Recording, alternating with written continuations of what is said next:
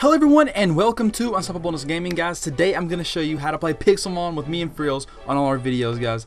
First of all, there's a link down below in the description, and that's how you get to this media file link. Frills has made a file for all of us, and it has all the stuff we need inside of it, guys. So all you have to do is click download right here, and then we have all of the good stuff that Frills made for us, which thank you, Frills, for making this. It'll take about a couple minutes to download, depending on what your internet speed is, and then I'll show you how to do it when we get there. Alright, once the download is done, down here on the bottom left, you're going to click here. You're going to show in folder, unless you're on a Mac or something. I don't know. I don't like Macs. Alright, guys. The download is done. In the folder, you will see the pixelmonstuff.zip. We're going to go over here. We're going to create a new folder. And this is where we're going to put this thing at. We're going to stick it in here, guys. And we don't need this. Well, actually, we do need this. Okay.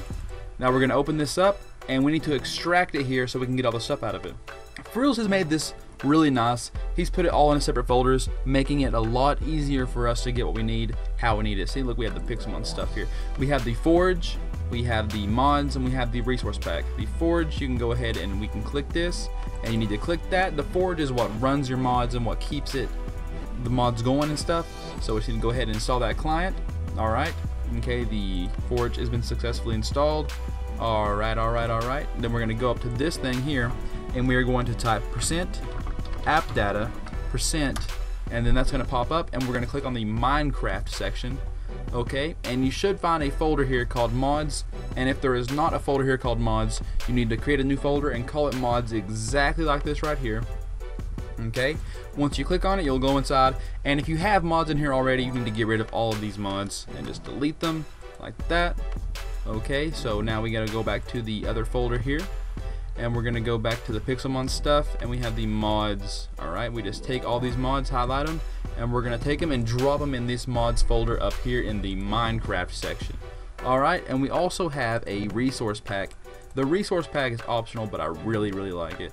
Alright, see this resource packs here, we can open that up, and you can drop the 1.8 Pokeballers into here. Alright, and that'll put that in there for you. But now let's go ahead and start the Minecraft and show you guys exactly how to get the Minecraft working. Okay, whenever your Minecraft opens up, it should always look like this right here. You'll have this little profile in the bottom left section here, and it'll say Forge. We need to pick the Forge at the bottom with the lowercase f. If you already have Forge, you need the lowercase f Forge. Alright, now you need to go to Edit Profile, and you're going to go all the way down to where it says JVM Arguments. Make sure you check that box, and you're going to want to erase whatever is in there. And you're going to want to type this right here.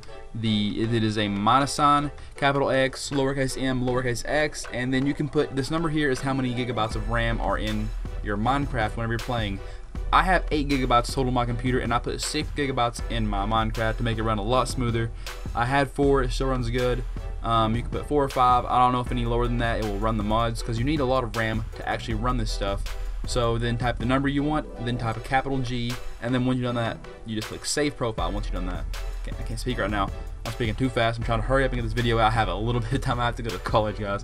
Alright, but then you just click Play, and it should start, guys. And then your mods will start building up. You'll see here in a minute, once the screen pops up, that your mods will be building.